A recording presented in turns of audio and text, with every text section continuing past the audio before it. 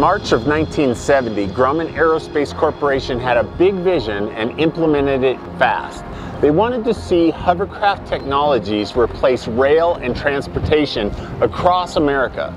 They went all in and had a number of successes along the way, but ultimately their vision was just too grandiose and it was scrapped. I'm here in downtown Pueblo, Colorado, and behind me, two futuristic hover trains sit idly next to the road, looking absurdly out of place.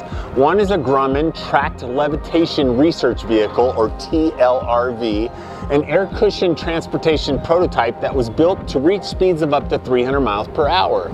The hover train was intended to glide along the track without wheels on what was essentially a cushion of compressed air, which was squeezed through those tubes along the train's body, then pushed downward, and it eventually reached speeds of 90 miles an hour. But it was evident that the public was no longer interested. It was too much, too fast. The second vehicle was a Roar Aerotrain, which is also parked here, parked next to the TLRV.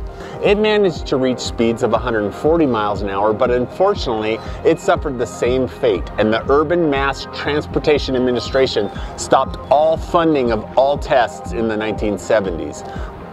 Listen, as a leader, one of the scariest things for your people is change, especially when it is audacious and groundbreaking, and they learned that here. However, there are some simple steps to gauge whether or not you're introducing too much too fast. As you know, you're at your best when you're on the forefront of change, but not so far ahead that you're leaving your people concerned or scratching their heads. As you step into the role or push the role of change agent, remember this: the most important thing an associational leader can do is vision cast, assuring your pastors that you can achieve what you set out to achieve on their behalf. This takes time. Inspire your staff and trusted pastors first. Let them voice their concern, and in doing so, you add quality to your vision.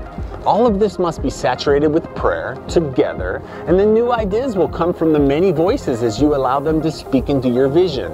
Once you have the buy-in, let them take it to the rest of your people. In doing so, you may just avoid doing too much too fast and getting scrapped.